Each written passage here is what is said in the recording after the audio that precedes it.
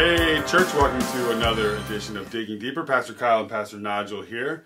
We are awake, and we're on film, and that's we better be. That's a good thing. So yeah, we'll see what happens. So this last Sunday, one of our elders, Mark Tatum, hey Mark, preached. Way to go, Mark! Preached on Sunday. Yep, great, and gave us some practical things. We're right in the middle of, I guess, maybe on the tail end of our series. What are we doing here? And Mark was speaking on the second of our kind of purpose, our little segments of purpose there. So of course, what are we doing here? We are a church that loves God, loves people, and is passionate about sharing the gospel, and loving people is what the focus was on. And so like I said, Mark kind of gave us some practical things, some easy things to maybe wrap our heads around, but not necessarily easy to do. Not necessarily easy. Not because God made them complicated, but because our flesh has made them complicated. Gets in the way. Yeah. Our flesh does not want to do those things.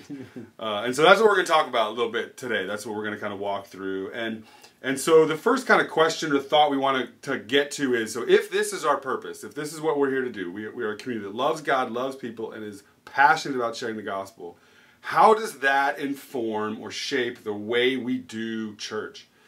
Because a lot of times we think of church, we think of Sunday morning. That's church. The center for a lot of people. That's what church is. Yeah. It's tied up in that one event. We come to Sunday service, and that's what church is. Yeah. Now there's some reasons for that, sure. And the service is central to. It's part of church. What we're doing, right? Yeah. There's a whole lot that connects with loving God in the service. We are praying to Him. We are singing worship to Him, we are gathering in His name, we're hearing His word. All of these things are excellent. Good stuff. But when we think of loving one another and we think of the church service, it's a little different. Obviously, we do love each other by being there. Singing songs is encouraging to one another, and we're encouraged in Scripture, not just encouraged, but commanded to sing songs to one another. And so there's that, but there's a whole lot more that the New Testament commands us to do that maybe doesn't fit exactly in the way that we're doing a service. And so I'm going to list off here some of the one another's. If you have been around, sometimes you may have heard the one another's that are in Scripture. There's something like 59 different phrases that have that phrase in it, one another, in the New Testament. Yeah. So here's some of them. Be devoted to one another in brotherly love, Romans 12:10. Serve one another, Galatians 5:13. Carry each other's burdens, Galatians 6:2. Be patient, bearing with one another in love, Ephesians 4:2. Be kind and compassionate to one another, Ephesians 4:32. Forgiving each other, Ephesians 4:32 again. Encourage each other, 1 Thessalonians 4:8. Confess your sins to each other, James 5:16. Offer hospitality to one another, 1 Peter 4:9. And so that's just some of them that are there. Yeah. And as we look at some of these make sense in a service context. Encourage one another. There's ways to do that. Don't give each other a dirty look. Exactly, right? That's on there. Be encouraging, right? Be in harmony with one another. Yeah. Don't be disturbing everybody in the service. But when it comes to, say, confess your sins to each other, when do we put that into the service? Yeah, what portion of the service? I think we're doing the middle this week. In the middle? Should you put that in when the sermon is heaviest? Yeah, right at the crux where it's like, what? That pause. Come up. Tell us your sin. Yeah. We're gonna start picking individuals out of the crowd. Bring them up. It's time for your public confession. I won't be at church this Sunday. That's exactly. Side note, right? Yeah. So there's just some things that we're called to do here that don't fit within a programmatic Sunday service. Sure, that doesn't degrade at all the importance and the necessity of the Sunday service. Just there's certain things that you can't do in a service. And so what we're getting at here is these things are required to be done outside of that time that we have that service. Right. And so you've got to be intentional with how you're doing this. And so we've got a few things where this comes up. It comes up often in our different ministries. It comes up in community groups.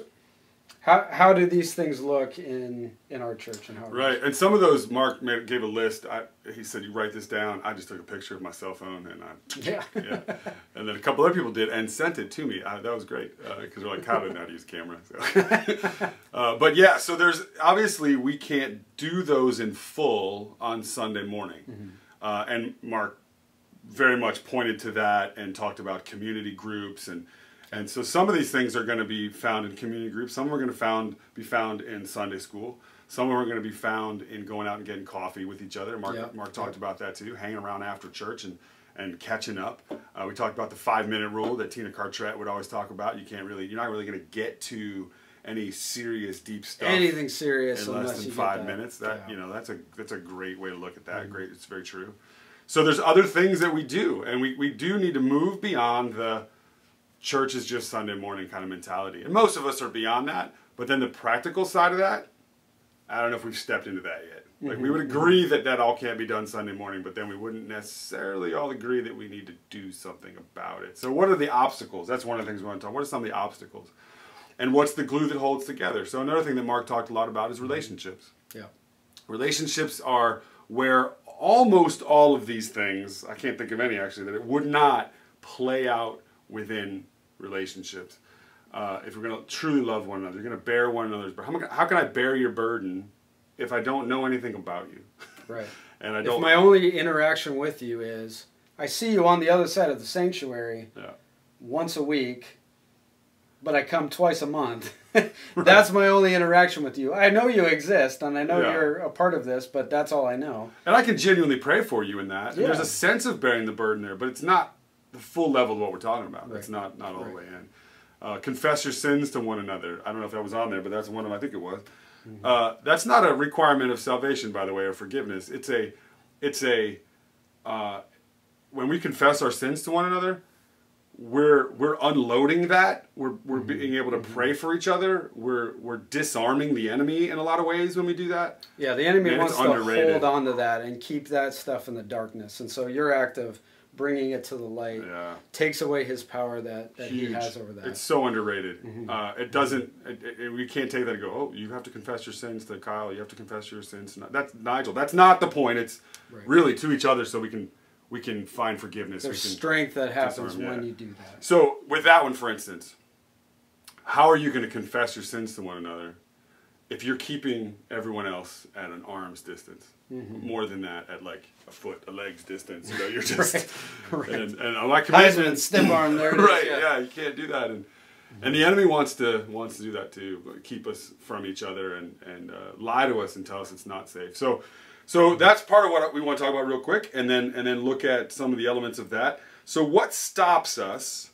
This is the first question. What stops us from developing those kinds of relationships to where we can say, here's somebody who I can share their burden, or here's someone who I have this burden and I need someone to help me carry this.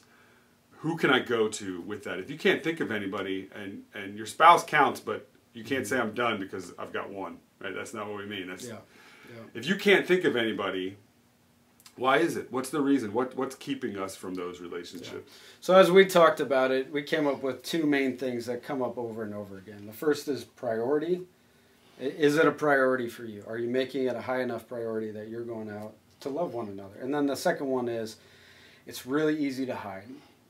And there's a lot of motivation and there's a lot of reasons why people want to hide and not be close to one another, not be connected. So first off, about priorities is when you have to recognize how important this is. So when we think about, man, God loves me, that's awesome, and I'm going to the service and I'm doing that and I'm praying and praising Him, that's great, that's fantastic. What He wants then in return also is to love one another the way that He loved us. Right? And so we've talked about this before. He didn't hold anything back. He held nothing back in the way that He loved us. And so how can we match that if it's not a top priority in our lives? Where I am intentionally making this a priority, and I'm going to make sure that I'm doing this on a regular basis. I'm loving people, and I'm going to be connected with people. And we've got to, I think a lot of times in our minds, we have that filed under the things I'm supposed to do list, or well, Kyle and Naja want me to do this because they want small groups to succeed, or they want me to go to Sunday school because they want to have a lot of people to teach. Like, that's not why we want you to do that. That's not why. That's not why. Not why. That is just not true. Do we want... It's not a duty. It's not about that at all. Yeah, and it's not like, okay, the Lord's like, Nigel, look, if you don't have 15 people in small group, then you're going to be in a lot of trouble. Like, that's not what it is. I'm so glad it's not that. Reason, right? I'm so glad it's You not. had 14, you're out. Oh, man. It's so close. So close. No grace there. No grace. We kind of can think of it that way. Oh, there's more things people want for me to do. Like, I get that. There's pull on our time. There's work, there's family, there's sports, there's all these things that we try to mix in there. Some of them we put in for no reason. Some of those are in for love, though. Some of those are you're trying to love, but are you loving the way that Christ has called you to love, in the fullness that's there? Right. So the relationships that we want to see developed aren't so we can check a box. It's because this is what the Lord wants for us. This is how He designed us. He designed us to work and operate in community, and we can't just make it a thing that we fit in the empty spaces. Like, okay, here are the important things, and then okay, I'll fit in relationships or I'll fit in church stuff around the edges. Like that doesn't work. And a lot of times we get frustrated with our walk with the Lord and with each other, and why my church doesn't care about this or care about me here and there. When it's like, we didn't even know about that need. If we knew about that need, we would. Yeah.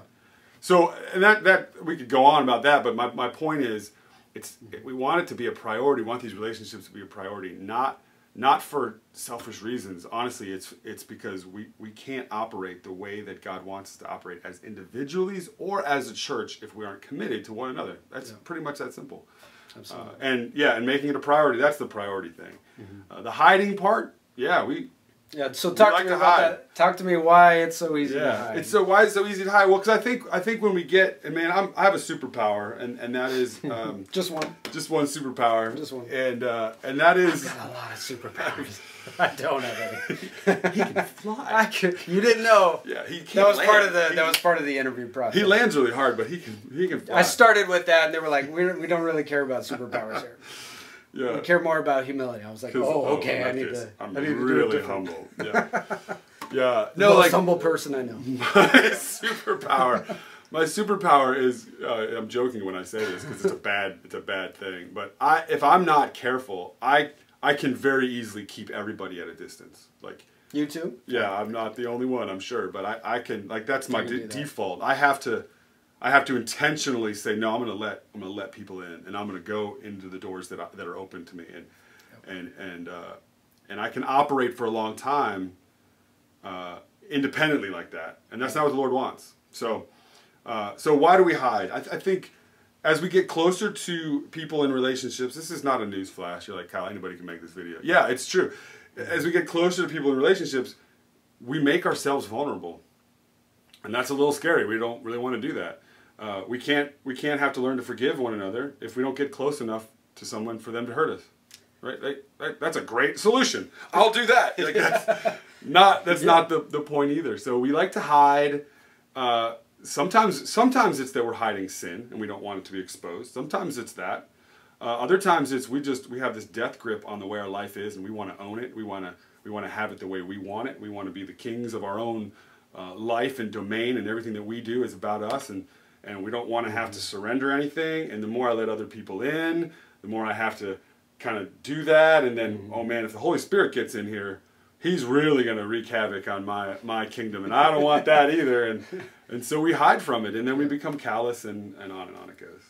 Yeah. There's a mixing too of the priority issue as well, because sometimes you don't want to let people get close because you're really busy, and the stuff that you're doing is really, really important. Yeah. Really, really important. Yeah. I got this thing that I'm doing that is so important. Most of it's not. Just say that. Yeah. You know, it's like, is what you're doing that thing that is keeping you so busy that you want to hide and get away from really having those 5-minute conversations plus? Is that thing really that important that it matches the level of loving people the way Christ loved us? That's the way to think about it. That's true. You don't want to have your priorities so out of whack that you're trying to hide from doing the thing that is the most important, and the most life-giving thing that you could do, to love the Lord and love other people. You don't want to hide from that. So give us the next question. Yeah, another question. Mark sent this out to us this week. Question: what changes can we make that will allow us to form deeper relationships with fellow Christians? This is a very practical way to think about it. So you go, okay, here's where I am in that category. Okay, am I stiff-arming people? Have I even opened the door? Do I even care about building relationships? Where am I in that whole spectrum? Okay, do I think I'm doing it? And I evaluate myself and realize, whoa, I thought I was doing all I was supposed to be doing. I thought I was checking all the boxes, and I'm realizing I'm missing some of the core things, or I wasn't even thinking about loving people from a place of my heart rather than by checking the boxes. So as you go through and evaluate yourself, take a look at yourself and really do some examination. How are you doing at loving people? Where are you succeeding? Where are you falling short? Where are you stiff-arming? Where are you hiding? Where are you trying to avoid hurt? Yeah. Where are those things? And one practical thing. So from that, then you go, well, okay, here's the places that I don't want to be vulnerable, and that's tough. That's not going to be I thought about it, and now I'm ready to just not be vulnerable, or be vulnerable now for everybody. Like that's not it either. Yeah. It does take an act of the Lord in that. And we can also look at it and go, well, okay, as far as priorities go, well, I've got 7 things that I got to do on this list, and they're all super important, and so I just don't have time to have coffee with one person that I know from church. Or sometimes it's easy as going, these things are genuinely not important. Yeah. I need to make room in my life for things that God calls me to do that currently I don't want to do or don't see as valuable. I had lunch with a friend yesterday. I drove up to Maryland. A friend of mine recently had lost his wife. And so I drove up there. It took 2 hours to get there. And we had lunch for about 3 hours. And it took 2.5 hours to get back because we live in Northern Virginia. And so now for me, like that was, yesterday was my day off. I went up there. I spent the day as much as I could with him. When I left, he said, Kyle, I said, hey, this was great. He's like, thanks for coming. I go, that was my day off, no problem, it was easy. He said, no, he goes, Kyle, this was the definition of ministry. This is what he said to me. And he gave me a huge hug, and he goes, you have ministered to me. And I desperately need it. This is what he said to me. Like, what a blessing that was to hear, too. For me, it was just, no, this is important. This is a friend of mine. He needs this. I want to be, whatever I can be, used of the Lord for him. So I made room for that. Now, that was easy for me. Because he's important to me, right? And it was much of a blessing to me too. But those are kind of examples of like, I don't really have time to do this. It's going to take too long. And we're not even talking about the whole day. We're talking about like an hour at lunch or something or whatever it would be. So we have to kind of, a lot of times the things that we think are the most important things in our day, the Lord never asked us to do. That's just that simple. He just didn't ask us to do. So that's just a practical thing. Yeah. You know what another practical thing could be? No. If you're having a hard time, if you're like, man, I don't know, I'm trying to weigh things out, I'm not sure if I'm doing this right, you could ask somebody else how you're doing. Whoa. Yes. Don't do that to me, Nigel. Don't do that to me. That's dangerous. That's horrifying. That would make me vulnerable. Yeah. That's the point. Yeah. That's the point. If you don't have anybody in your life that you could trust, good indication that maybe you're not being close enough to people that you could really love them and receive love from them. Yeah. And if you do have somebody that you trust, it's great to get, it's hurtful, it's hard, it's painful oftentimes, it's difficult, but it's so good to get that feedback from somebody else, another perspective, somebody that can see your life from a different angle. Often it's your spouse, but even somebody else who can really speak into your life and say, here's where I see you doing well. Here's where I see you could improve and go from there. So, but that's just a suggestion. Yeah. So the last, just a suggestion. Yeah, that's good. Just a suggestion. So another question we do want to hit here real quick, and this we'll probably wrap up with this, but and this again is from Mark. What role does loving other Christians play in making the body of Christ grow and build itself up in love? And he gives us Ephesians 4:11-16. So answering that question in light of Ephesians 4, which says, he gave the apostles, the prophets, the evangelists, the shepherds, and teachers to equip the saints for the work of ministry, for building up the body of Christ until we all attain to the unity of the faith and of the knowledge of the Son of God, to mature manhood, to the measure of the stature of the fullness of Christ, so that we may no longer be children tossed to and fro by the waves and carried about by every wind of doctrine, by human cunning, by craftiness and deceitful schemes. Rather, speaking the truth in love, we are to grow up in every way into him who is the Lord, into Christ, from whom the whole body, joined and held together by every joint with which it is equipped, when each part is working properly, makes the body grow so that it builds itself up in love. Shockingly, it's all about Jesus. Right? That's amazing. So what role? Where did that come from? Didn't see it coming, yeah. What role does loving others have? So when we talk about these things and building relationships and being vulnerable and loving one another well and carrying burdens and all of that stuff, what role does that play outside of just you as an individual and even just us as Crossway? It's so much bigger than that. And so, yeah, that's the question. What role does that have in building up the body? There's two places it comes up. The first is that the speaking the truth in love in verse 15, right? So as we speak the truth in love, we are joined together, we grow together, and then at the end it says that the whole body grows as it builds itself up in love. Love is the catalyst. It's the growing mechanism that allows us to mature in Christ. Yeah, and it's the thing that makes us stand out from the world. Yes. Yes. They'll know you are my disciples by this, that you love one another. You can't fake that. You can act like you love people for a short period of time, but you can't fake it through real trials and real difficulties. Yeah. And so anyway, yeah. So that's what holds it together.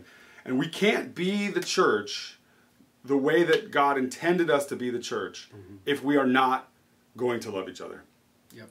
We become a shell. It's a counterfeit. Yeah. And then when we refuse to do that, our growth as individuals is immediately stunted, and then our growth as a church. And I don't mean just people. I mean our ability to impact the community, our ability to glorify God by living out the way that He wants us to. Yeah. Is cut off, and it's stunted when we fail to love each other. Yeah. So one pitfall that I've seen in this whole realm would be people are trying to be mature, Christians are trying to be mature. They have an extra emphasis on truth, which is not a bad thing. I'm big on truth. It's huge. I'm huge on truth. Yep. That's true. True. That was horrible. But I'm sorry for the pain on that one. But sometimes they're trying to mature. They're trying to say, I'm not going to be caught by any wind of doctrine. I'm not going to be, I'm not going to be tossed to and fro like this is talking about. Don't want to do that, yeah. And the way to stay on that is to be on the truth, right? Well, the way to think about it is kind of like a vine that's growing, and the truth is kind of like a trellis that allows the vine to grow the right direction, the right way. The problem is, truth isn't what makes growth happen in this passage. It's love that makes, here it is right at the end, makes the body grow so that it builds itself up in love. The mechanism that causes the growth, the maturity that's going to help us to stand firm when we're attacked by Satan and what he's trying to do is going to be the love that causes us to grow. We want the truth to allow us to grow in the right directions, but the truth doesn't cause us to grow by itself. Right. It's speak the truth in love. You have to have both of them. Yeah, it's a both and, not an either. Yes, not an either yes. or. And that's not degrading the truth at all, but it's just saying what the truth is able to do and what the truth is not able to do. Right. And love, whatever definition you have of that is disconnected from truth, is dangerous as well. As super we talked dangerous. About yeah. last week, and so you need to have them both. You need to have both operating together. Yeah, and I think to wrap up, one of Mark's the two of the main points that he made, when we to love each other well, we're speaking the truth. I mean that was right there as the first thing he talked about.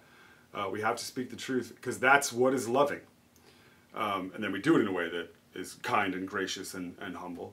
And then second is to make sure that we're believing correctly. That again is attached to truth. Yeah. So can't downplay truth, but we can have this grip on truth which we don't want to let go of, and then use that to smash people in love. Like that's not how it works. There's grace wrapped around that. So it's just so many. There's so many facets to that. And I guess the main thing that we would want you guys to think about coming out of that section of this sermon series of loving others is we got some practical things we could do.